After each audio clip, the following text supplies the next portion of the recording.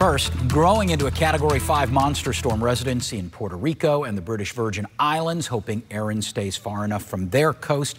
Tropical storm watch in effect for St. Martin, St. Bart's, and a lot of that area over there, again, the British Virgin Islands. Thank goodness a storm of that intensity not heading directly towards us. First Alert meteorologist Sammy Squires is here. And so, Sammy, though, we are going to see some effects from Erin down the road. Yes, absolutely. Indirect impacts are definitely possible as we head into next week.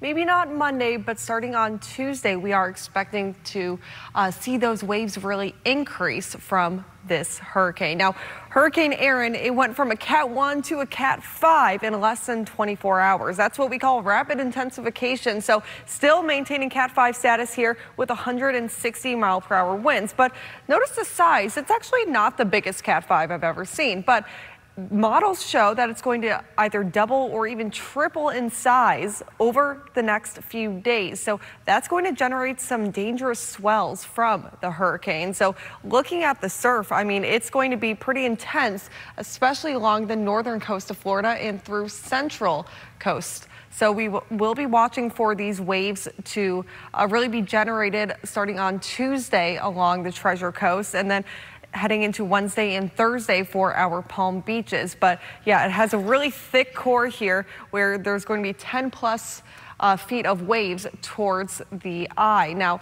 towards our coastline, we're not expecting it to be nearly that bad, but overall, still watching for potential hazards starting on Tuesday and continuing through Thursday. What this means is, well, we're going to be watching for a high risk of life-threatening rip currents along our coastline, especially in the Treasure Coast.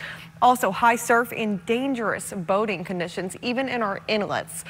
We're looking at 5 to 8 feet for the breakers, as well as our near-shore seas, 6 to 9 feet. So yes, our seas are going to get really bumpy as we head into next week. We're going to take a look at next week's forecast coming up soon. Now you can track the tropics and the local forecast with our WPTV First Alert weather team. Just use the QR code on your screen to download that free WPTV News app.